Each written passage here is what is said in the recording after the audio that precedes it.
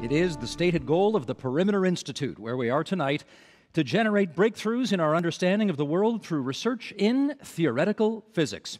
But this week, along with the University of Waterloo, the Institute is hosting the Equinox Summit, where entrepreneurs, policy experts, and academics are working to provide a breakthrough in the world's approach to and use of energy.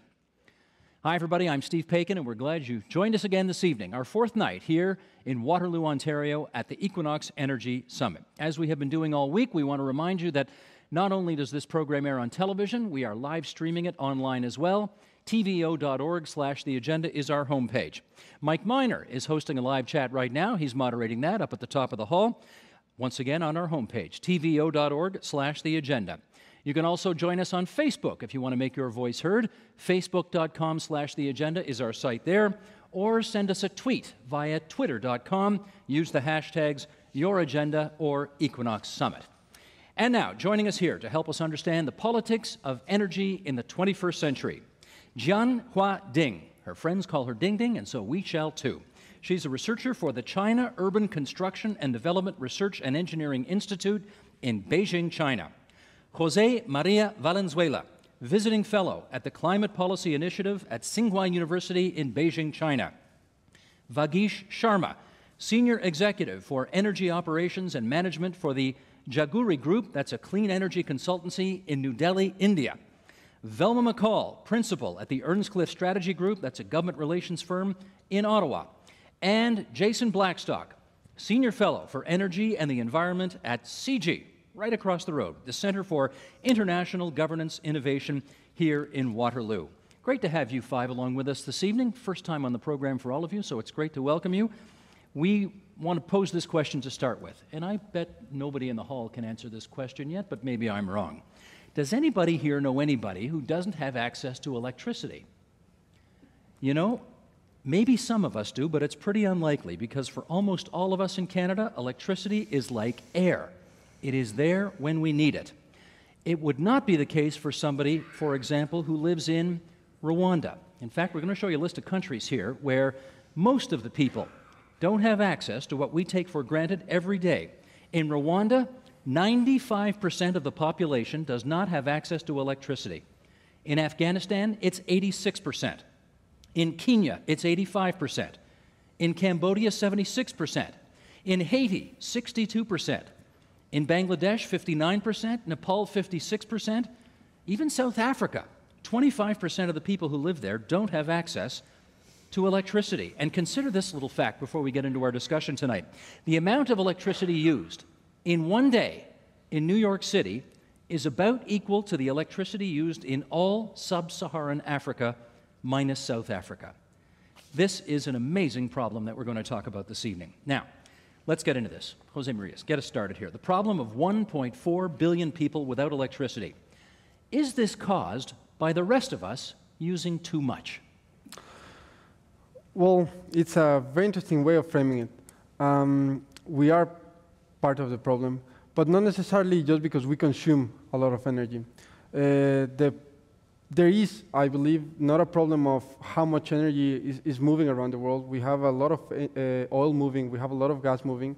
It's an issue of these communities, these towns, not having the ability to generate either their own energy or simply not be connected to the grid. Ding Ding, what would you say on that? Are we using too much and therefore there's not enough for everybody else? I think it's a totally different issue. They're not connected to the grid for other reasons, but it is true that if we are consuming here too much, then we're running out clean air and the climate, the carbon quota we are having. So it's a separate and a connected issue. Vagish, you're from India. How is it there? As I belong to India, in India we have 400 million people which still have no electricity connection. 400 million? Yeah, 400 million. Around 40% of India is still not electrified. How come? It's like this, there is lot of less awareness programs in India. People are not aware that how to go to electrify themselves and how to make themselves more understable towards this technology. So this is the kind of thing like we have to make awareness program. I do agree with you just what he has said, but like I don't agree with you that we consume because of this we are not able to access to other people. because there is less awareness about this, so people need to be mobile in this sector. Okay. Jason, how would you answer the question? So part of it is we are part of the problem, but it's not just the amount of electricity we consume or the energy we consume. It's also the technologies we use to consume it and how much our fossil fuel-based electricity grid has become fossilized in technologies that were invented in the late 1800s. These are technologies that require huge infrastructure investment. That you look around when you walk outside, the amount of power lines that need to be built, the size of the power plants that need to be built. Those are things that require huge capital investment in this sort of technology to do it. And in places like Rwanda, Kenya, large parts of India, they don't have the capital to put up those sorts of capital-intensive energy infrastructure. But there are other technologies that we haven't been investing in, such as the development of distributed solar, distributed wind, battery technology, the sorts of things that can actually be deployed a lot easier and for lower costs in those sorts of environments than the high capital-intensive infrastructure that needs to be put in. So we're part of the problem in that we're trying to stay addicted to a really dirty and bad grid system as opposed to investing in the development of clean technologies that can also help the developing world get into this sort of electrified information world without having the same carbon emissions. We've been talking all week about how to make that transition. Velma, I want to get you on this because Canadians, sadly, are known as some of the worst energy pigs in the world. Does that mean that because we use it and waste it too much, others don't have it? I don't, as Ding Ding said, they're two separate problems. We use electricity here and we use too much, highest per capita use among people on the planet. But it's a local issue in the developing world. It's about the generation and access to the generation. And you've heard, and I hope we get to talk about it tonight, some of the ideas that have come out here about microgrids and ways of bringing generation into more and more communities. And there are some great ideas that came out this week. You want to just follow up on that? For example, Velma, what are you thinking? Well, Jason talked about it, this idea that we could have lightweight, low cost, but high or low efficiency photovoltaic matched with small batteries, which means that it would be personal energy use, and it doesn't need to be linear the way that it was for us. We don't need to build big plants. They can have access, personal access to electricity. And I'm not going to let us off the hook on this. Canada is the worst per capita users of energy and some of the dirtiest energy. We're the worst per capita emitters of CO2 in the world, yet we're making windfall profits. I come from Edmonton in Alberta. We make windfall profits off of the oil industry every time oil hits $150 a barrel, but rather than investing that in the development of the sort of technologies that could really build sustainable businesses here around the development of solar, around the development of batteries, that we could not only be developing for our future and making ourselves market leaders in the world, we're turning it back into just developing the same old 18th century technology of burning oil. Let me follow this up with Vagish. Can I mean, I think most of the developed countries in the world that have this, massive infrastructure in place, it's there because governments made decisions to build it. And, I presume that, the developing world just either doesn't have access to that kind of capital or resources at the moment to make that happen. If that's not the case, how will it happen there on that kind of a mass scale? I think that we need a kind of public-private partnership over there. There should be a public-private partnership to move the grid into the rural department of the city or the country. And also, I think that the tariff rate, if I consider India for myself, the tariff rate in India is very high. So the people who live below the poverty line, they don't have an access to that kind of high tariff line. So I think tariff rate should also come down, then they can have an access to that. Jose Maria, what would you say on that? I would agree with everything that's been said, especially by Jason and Vagish. But I would like to raise the example of Mexico, of a really bad decision taken in the 1990s, when the government decided to solve the issue of electrification of rural communities. They invested massive amounts of money. They actually plugged into the grid almost a little bit above 98% of the total population. But that came to a great cost. If they had built this type of solar panels or wind systems for specific communities that are in remote sites, they could have saved a lot of money. And developing countries don't have money to spare. Actually, Mexico certainly could have used the money in other ways, especially if they have seen that there were other technologies developing, and if they had invested in supporting those technologies, this is something that developing countries can also do. Go ahead, Vilma. I mean, one of the things that became more apparent this week, and I want to raise a couple of things. One is we came here to talk about a 2030 timeframe, which means that we brought a different kind of problem solving to this. The other thing that we're all talking about is the fact that there are legacy systems of electrification in developed countries, and none of those legacy systems in developing countries. Legacy systems meaning? Legacy systems meaning all the transmission, the generation, the power lines, and all that stuff. That's been here for years. That's been here for years. Okay. And so we keep thinking in a very linear way that that's what has to happen in the developing world, and it isn't. Because the new science and the new technology that's coming forward is, as I said, creating these opportunities. And it wasn't for some of us until we got here and started hearing that it was possible to be off-grid and have personal power, that then we begin to problem solve in a different way about electrification for those 1.6 billion people. You know what, Ding Ding? I want to take a step back for a second, because we've been tossing around, on-grid, off-grid. Let's not assume for a second that everybody who's watching us right now understands what we mean by being on the grid. Okay? You want to tell us what that means? Sure. On-grid means like a household is connected to the transmission and distribution system of a bigger grid. And off-grid means you have your own system that is disconnected to the grid. And they're both technologies to provide electricity to household. But I also want to make a point that while we have this good intention of bringing electricity of population, we can not just assume electricity is the only way for a happy life.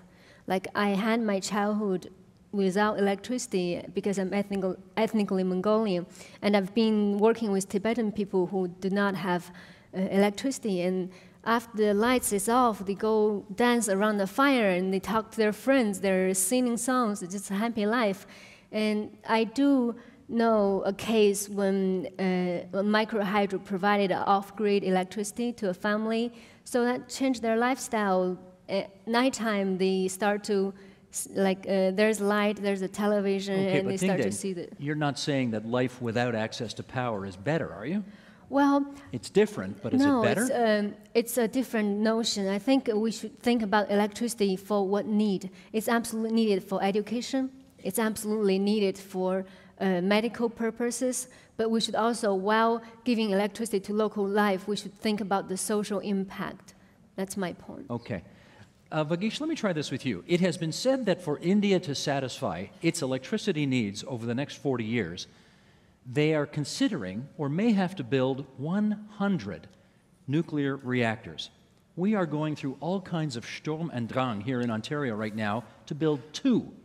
And even that we can't get off the ground. You need to build 100. How is this going to happen?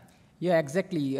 We have a ministry for this, Ministry for New Renewable Energy. And this ministry is working on this sector towards how to provide, how to talk to the local stakeholders of that community, how to work with them.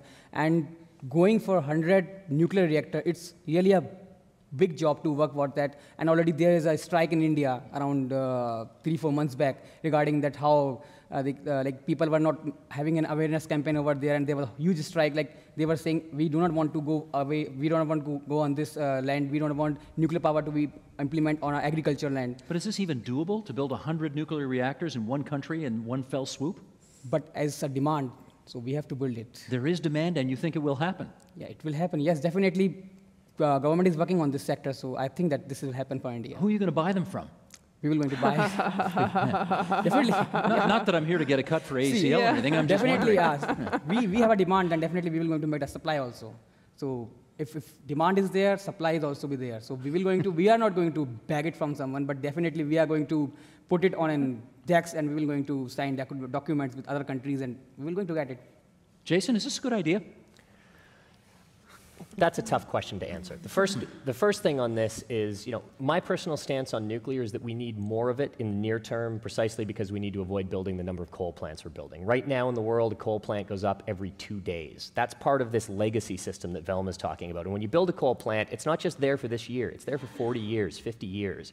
And with the damage we're already doing to the climate system, we just can't be taking that risk. Now, nuclear is not risk-free. We've seen it with Fukushima. We've seen it with other examples. But if you actually integrate across the actual lives lost due to nuclear, it's lower than even wind technology, than oil technology, because the integrated risks across society are actually fairly low. Now, that's not to say we should be building the old generation reactors that have had the problems, but there's been a lot of progress. And at the summit, we were talking about technologies that are coming online in the next decade or 2 decades. Nuclear facilities designed to burn nuclear waste, take the waste we've produced in the past, burn it to produce new energy, and produce much smaller amounts of much safer, it's not perfectly safe, nothing is, but certainly much safer, shorter lifetime nuclear technologies. Nothing's perfectly safe, but the dangers that we're taking, look at the Deepwater Horizon that happened in the Gulf of Mexico. Yep. Nothing is perfectly safe. There's a lot more deaths from fossil fuels. Jose Maria? Well, I would like to add to that point that we have to start looking into more contextual settings. So in countries like India or China that use a lot of coal, well, nuclear energy is an alternative to decarbonize the energy consumption or the energy production. In countries, most of the countries of Latin America is not a good option because we have a lot of water.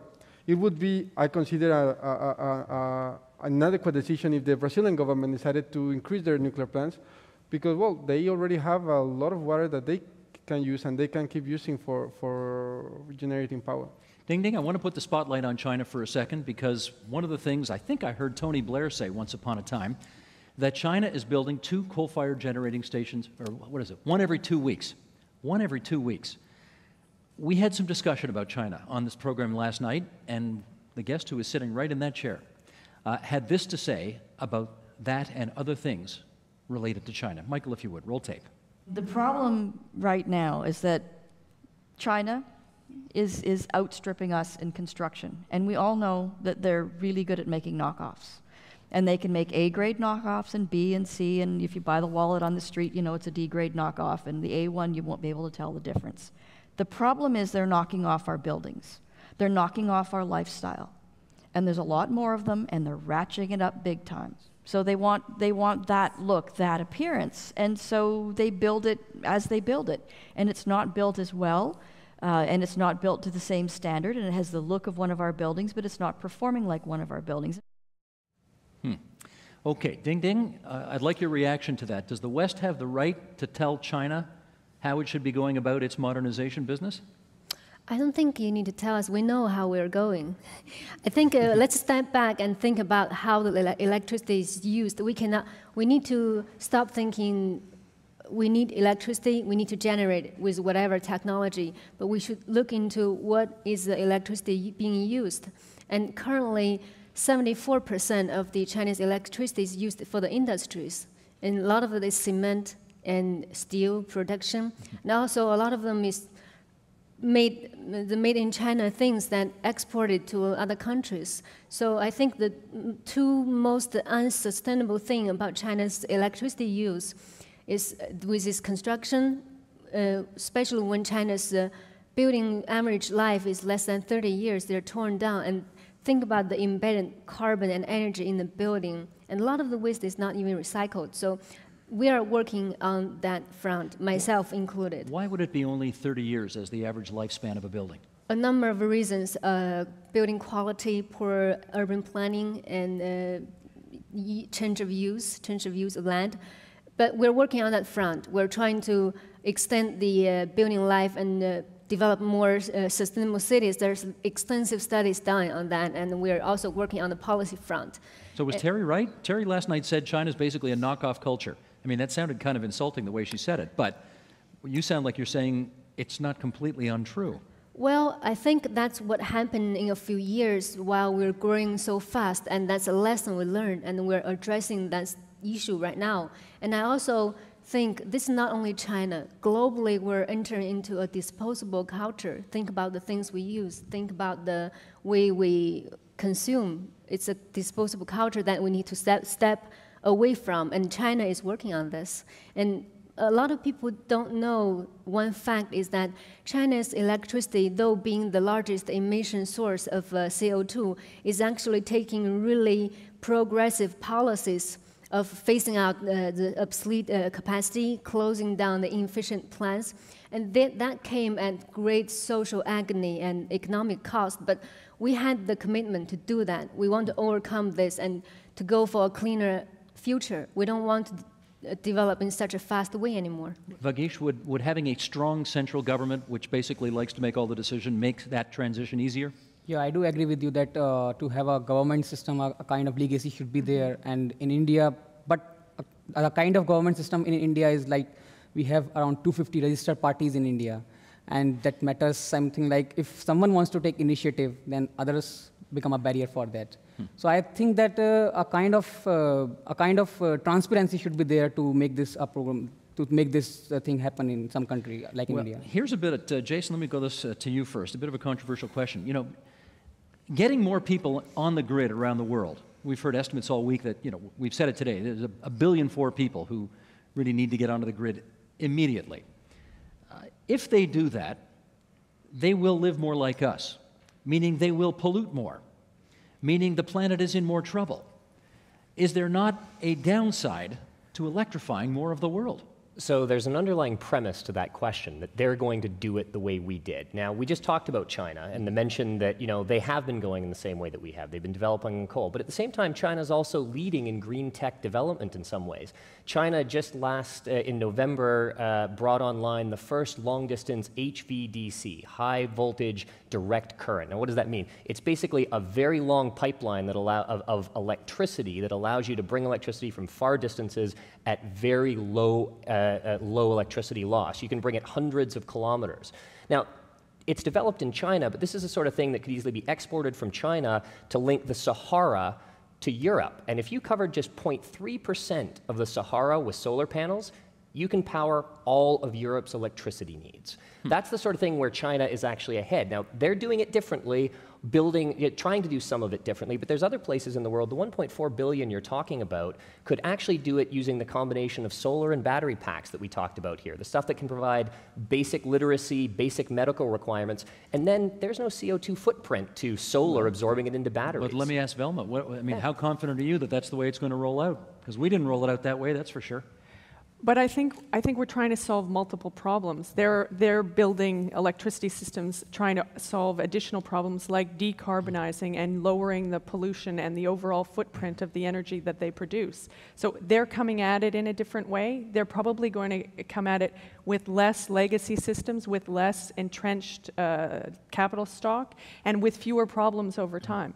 Ding Ding, you wanted to add? Yeah, I just want to add a piece of data on top of Jason's point that China's electricity sector achieved 220 million tons of coal equivalent avoided energy saving, and that is 10% of China's total energy consumption last year.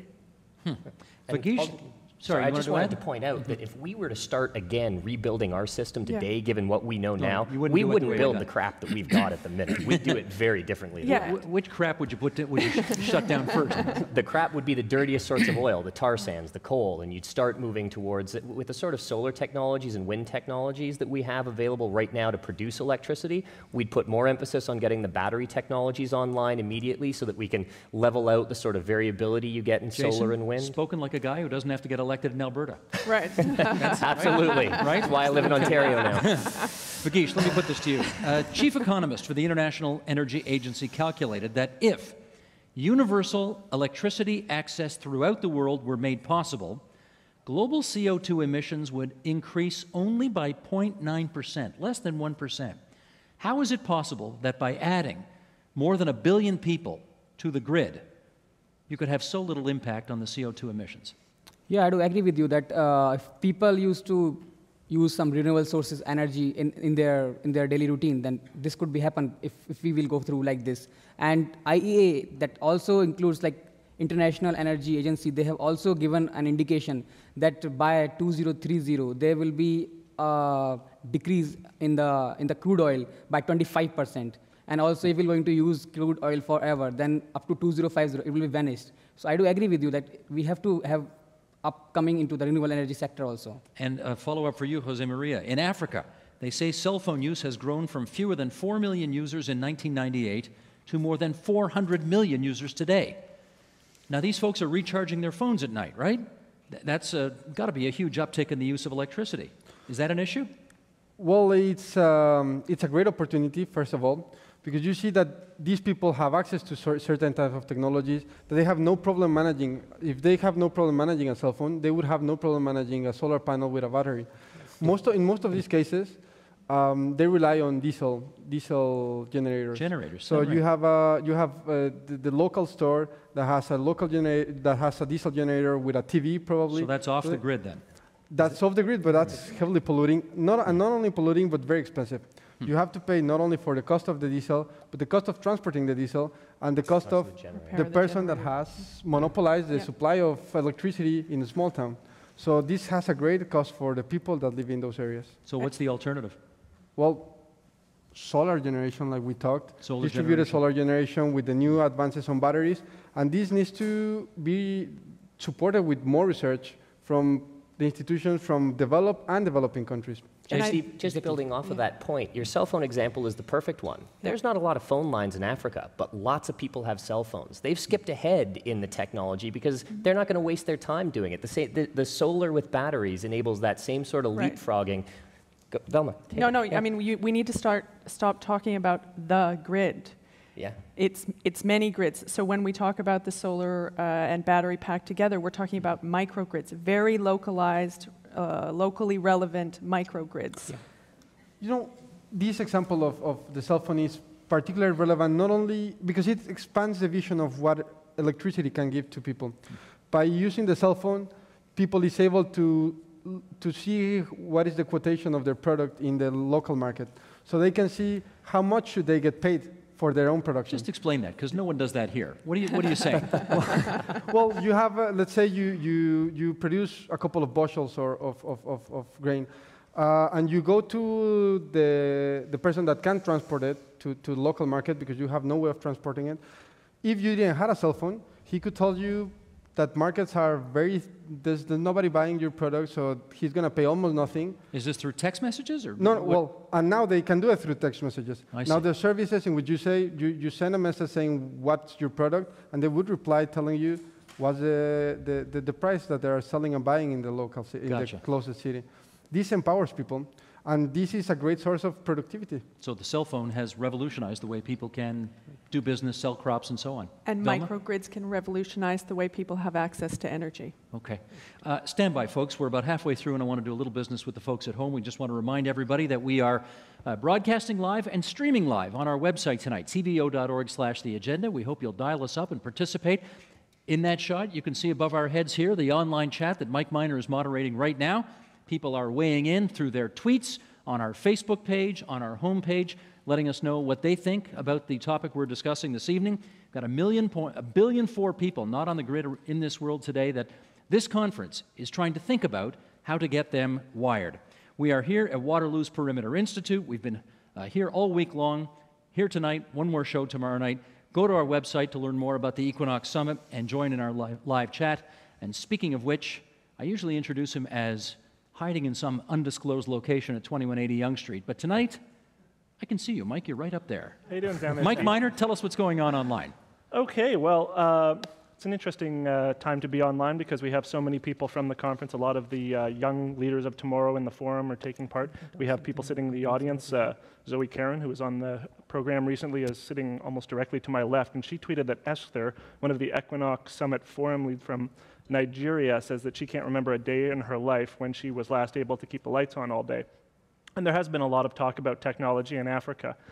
Cell phone charging in particular sparked something. A guy going by White Kenyan said that he hopes that Africa can leapfrog in energy production in the same way that they managed to in communications technology, to go skipping the step of copper wires going landline to landline straight to cell, and really the revolution in communication technologies that sparked a lot of economic wealth creation in places like Rwanda and Kenya. He's hoping that these types of new technology can really push Africa into the future there as well. Rex points out that a large percentage of people in Africa charge their phones from solar panels so that it wouldn't actually put as much energy in the grid, and he hopes that a lot of the technology that gets introduced to these areas can take advantage of the same sort of things. And people are also talking about what kind of energy we here in Canada need and what kind we don't need. And people seem to be willing to give up a lot. A guy going by Rebel Sheeple says that we don't need to shop in heated, well-lit shopping malls.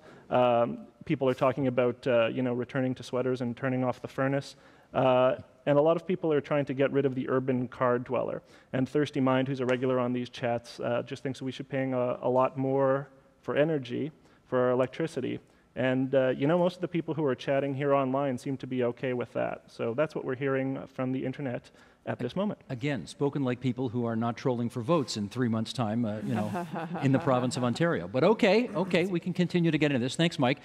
Okay, curveball time. I tried this last night, and it was a spectacular failure. And the result of it was that all of the hopes I had for technology solving these problems were reflected in the fact that I couldn't get the set to change color on cue. We've got this gorgeous set here, and it's blue right now.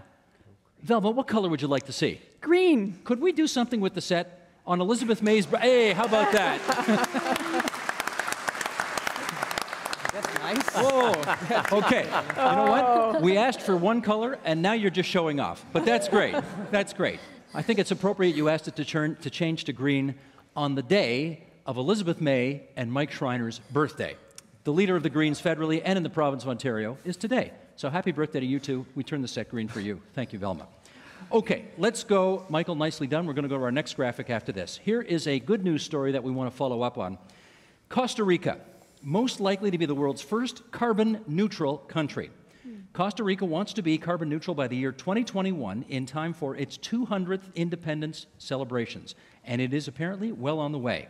3/4 of its energy comes from hydropower, growing numbers of wind farms, and a new geothermal plant near Rincón de la Vieja volcano. It has also planted 5 million trees to replace past deforestation. Norway, New Zealand, and Iceland are also in the running. This sounds like a very good news story. And Velma, I want to know, how close are we to doing any of this? That's a long way away for us. It is, isn't it? It is. Do we not care? It's not that we don't care. I think we've been working at this issue for a long time. But, one of the things that was very encouraging for me about this summit is it took a 2030 timeframe. The UK has had a 2050 energy strategy for the last 15 years, and we haven't managed to do that in Canada. I mean, we don't even have a 5-year, we don't have a 2011 energy strategy. But if we had a longer, I'm getting to your question. If we had a longer-term energy strategy, we would do more of that kind of problem solving. We'd see things in a bigger context, and we put more things on the table. That's a mix and match of things that help solve the problem. Ding Ding, this conference has a vision for energy, for electrifying the world in a carbon-neutral way to the year 2030. Do most countries around the world, do any countries around the world have plans I guess that's a fairly soon timetable as these things go, right? 2050 is a long way. 2030 is not that far away. Do countries do this? Well, I don't know about other countries, but China have this 5-year plan system, and we always set targets for the next 5 years, define where we want to go, and that is a very effective way. Actually, the carbon emission I just mentioned is because of the 11th 5-year plan, and we took all these measures both from the supply side and then from the demand side, and we effectively reduced the rate of increase in energy consumption. In India also, we have launched National Action Plan on Climate Change, under which we cover National Solar Mission, National Biodiesel Mission, and National Mission on Sustainable Agriculture. So we are going to cover more than 30,000 megawatt by 2025. So this is an enormous number which I am going to talk about to you. But we do have, India is also working on these plans. You have a plan to 2025. Yeah. Which sounds more realistic than having a plan to 2050. I mean, 2050, most of us aren't going to be, well, I shouldn't say most of us. Some of us are not going to be alive then, right?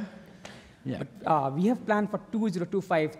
So in our country, they have enormous opportunities and enormous availability towards the sources, but we are still going to work on this program, so people are working on this program. Jason, is it easier for the countries that don't have, what did you call it, legacy infrastructure? Legacy infrastructure. Easier for those countries who don't have that to do this? It's It certainly is easier. If you're starting with a blank slate, it's always easier to design a better system given what we know now. But it's not just the legacy infrastructure that matters. It's also whether or not you're beginning with the end in mind. I mean, I sound like I'm quoting a self-help book, and I actually am on that one. But beginning with the end in mind really matters. When you take a vision of the future, I mean, I'd push back a little, and yes, 2050 is in the future, but 2100, you know, we need visions that go further out and plans that work backwards from that. You know, we need to envision the future that we really want to live in here so we can begin phasing out that legacy system, as opposed to making decision from election cycle to election cycle or quarterly statement to quarterly statement.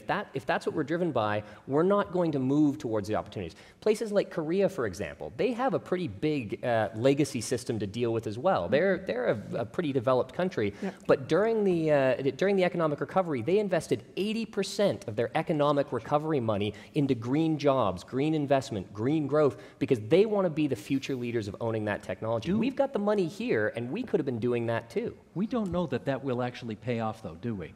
Yes, we do. We know it might make the world greener. We don't necessarily know if it'll make them richer. Because there are so many energy markets that are still expanding, if you look at the rate at which the electricity sector and energy sectors got to grow, the UN just released a new report a couple of weeks ago. Originally, we thought we'd peak at 9 billion people by 2050. It's now going to be projected to be 10 billion by 2100. So basically this century, we better get used to rapid growth. The more people there are, the more energy there's going to be needed, and there's always going to be new market opportunities. And Korea is going to capitalize on a whole huge amount of that as new energy markets come online. So I think it's a great investment, and we're just behind, and we're losing out in the future. And we also have to understand that we're making decisions today and building capital stock that's going to be around for 30 or 40 years. So you say 2050 is a long time away, but we are making decisions today that affect that, and we could be making different decisions if we were thinking about it on that kind of time scale. I hear you, but apropos of her birthday, when I hear Elizabeth May talk about we need to do things not towards 2050, but today. We need to make things happen today, or we're going to lose the planet. It just makes me feel we're not approaching this urgently enough. It makes me wonder whether we're not approaching it urgently enough. Well, I mean, the urgency has to happen be understood in the context of what it is that we're building. If we're going to build that kind of infrastructure, we have to understand that we're asking people to make long-run investments, and they have to understand what they're making long-run investments in to maintain the status quo or to do something that will be relevant in 2030 or 2050. I mean, this is the beauty of what's been created here, is that by giving us a longer-term timetable, then both the quorum members, the scientists, and the forum members could sit down and start to talk about how to think about it differently and how to build different sets of solutions that can be worked on today, technology developed today, and that can be relevant down the road. I love this tweet we just got. This is very Gretzkyan. Yes. Very nice. Yes. For anybody who knows what Wayne Gretzky always said, he always used to say, don't skate to where the puck is, skate to where it's going to be. And we just saw a tweet that suggests that Koreans are going to where the future is. Another quick point I'd just like to make is that we in Canada need to understand that the world is changing around us on this. Technologies are being developed, and people are understanding that the developing world electrification is an access to a market. And more I'm seeing trade agreements being developed between the US and China, or the US and Korea, that build in clean technologies, that build in these kinds of things. And we in Canada are being bypassed by this because we're not thinking what those energy needs will be. Okay, let me put a new issue on the table here, and I want to talk about two different groups of 1.4 billion people. This is a number that seems to be recurring this week a lot. One group of 1.4 billion people has no access to electricity. Another group of 1.4 billion people are in the richest countries in the world, and they use 80% of the world's electricity. Some people, as we discussed off the top of the program, think that this second group of very rich people ought to use less power to make it easier for those who don't have it. Some people think science can resolve this, technology, innovation, and therefore we don't have to tell these 1.4 million rich energy hogs how to use their power. Which is the way to go? Jose Maria, you want to get us started? Well, that's a hard question, but I would first of all make sure not to divide only this by countries. I'm glad you most of the times talked about people, because even in developed countries, there's people with energy poverty. There's a big gap between the consumption of inhabitant of Hong Kong, for example, and an inhabitant of Inner Mongolia in China, and there's a big gap between the citizen of Mexico City and the citizen in the jungles in the south, as it is in the United States and Canada and most of Europe. So we have to, first of all, think beyond country. Yeah, think beyond countries, think beyond these traditional borders. And I do believe that the 1.5 billion people that consume the most energy do have a burden to take. Not only in terms of changing their life, some will, some won't. I believe that we have a lot of other opportunities to improve life with more energy efficiency. All the smartphones are a great example of that. How many electronics did we stop using just by using a very efficient smartphone? But well, they will have to take a burden. Let me ask Ding Ding this. Do you think the 1.4 billion people who are connected in many different countries have the right to tell, for example, tens or hundreds of millions of people in China who are not connected to a grid, sorry, we can't electrify you because you're doing it through coal-fired generation and you're polluting the planet too much? Well, according to my philosophy, I'm not going to say what other people should do. So that question I would not answer. But also on the other front, that's the most elegant dodge I've had. Nicely done. Nicely played. Yes. On the other side, I think these people who are consuming too much energy, including some rich people in China, I think there's got to be a stop at some point. Not only because you're making energy available for other people, but because this planet is just going into disasters, and if you stop for your own good. Jason, can we tell the Chinese, sorry, we don't agree with your plans to modernize because you're doing it through coal and that's just going to pollute more?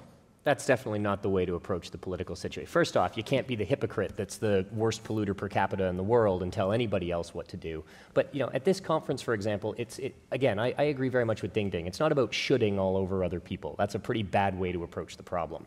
It begins with saying, we will. We are going to lead by example. And that's what, again, skating to where the puck is going to be. Get out in front and demonstrate the opportunities. And in Canada, we have a lot of resources. So to throw a little bit of praise back on my own province, despite the fact that Alberta is developing the tar sands, they have also invested a tremendous amount of money through the Alberta Innovation Fund into the development of, for example, the National Institute for Nanotech, developing where Jillian Buryak, who was here with us during the week, and other leading nanotech experts are developing new solar technologies, are developing the beginning foundations, the science, the tech, to be able to make these changes. We just need to be doing more of that, and we need to be out in front looking for the opportunities to help China, to help the places that are just beginning to electrify to have better technologies. Do it by example. Don't do it by shitting all over. I do agree with you. I do agree with Jose Mario also that instead of saying developing and developed nations related to the climate change and global warming, this is a global issue.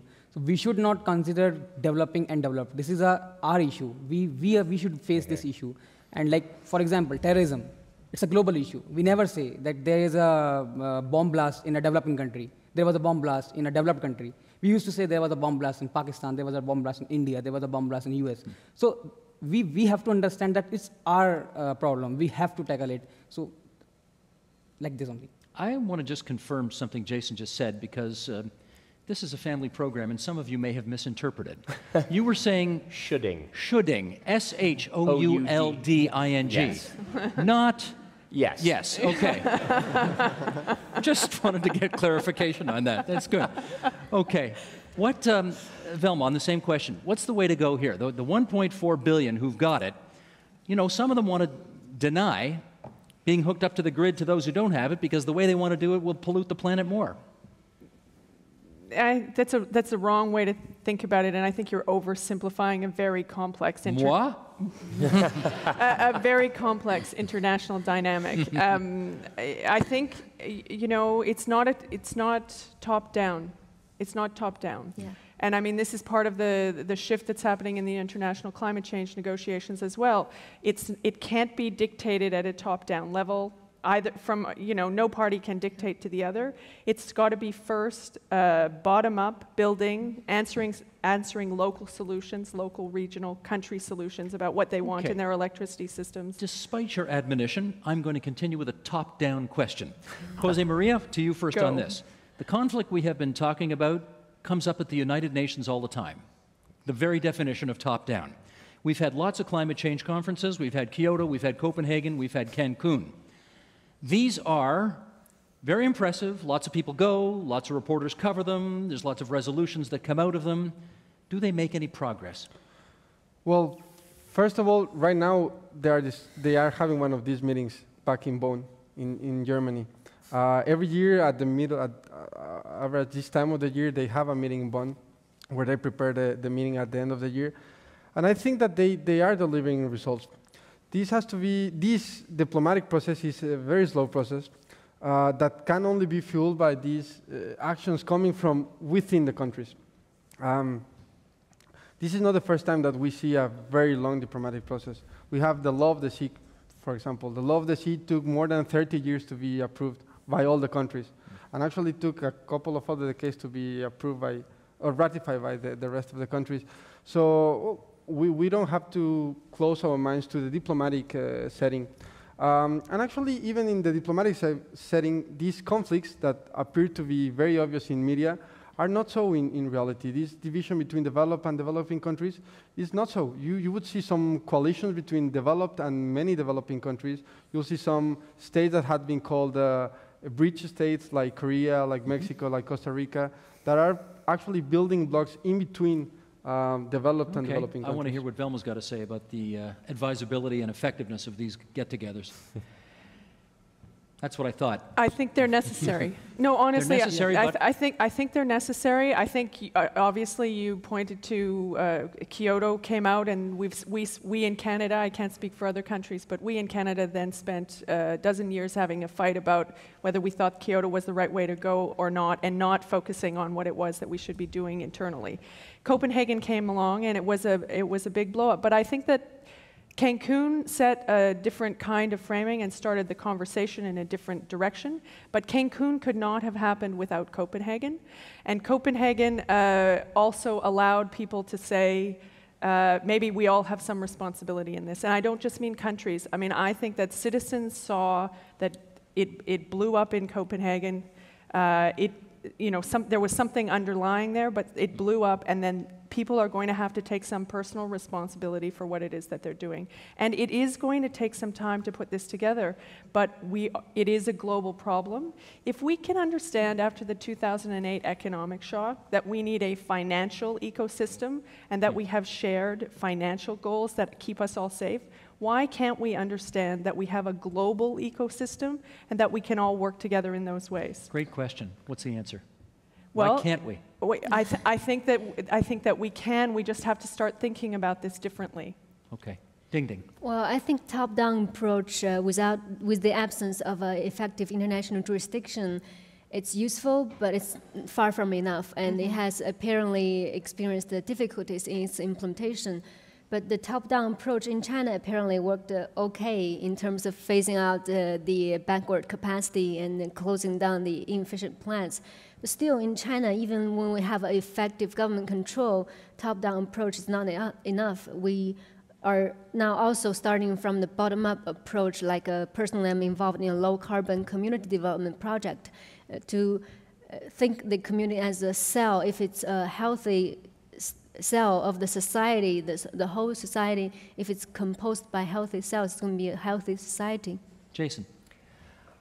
I think we've done ourselves, the way in which the climate problem has been framed as being a global problem is exactly right. Everyone on the planet's going to be affected and impacted. But I think we've also done ourselves a bit of a disservice in the last decade and a half by focusing so much on the global dimensions of it and the fact that we need some global deal to solve it. People got used to the idea that it's something leaders do at a summit table as opposed to something we do every day. Our climate problem is really the symptom. It's the fever that is the result of the sickness or the taking in of the dirty coal, the dirty oil, the burning of fossil fuels. That's the actual cause. So it's the energy system that we have that we're responsible for. As individuals, we can make different choices. Okay, but use Velma's example. If the whole, I shouldn't say the whole world, but if the 20 most powerful countries in the world economically speaking, could get together and say, this is the approach we need to take collectively to tackle the economic crisis, why can't they do it when it comes to the environment? Perfect example. Again, those 20 countries, out of those 20 countries, a very large number of them are democratic. And when the economic crisis hit, every single person in this room, I'm guessing, every single person in these developed democracies sat there and go, you fix this problem, politician, or I'm kicking your butt out next election.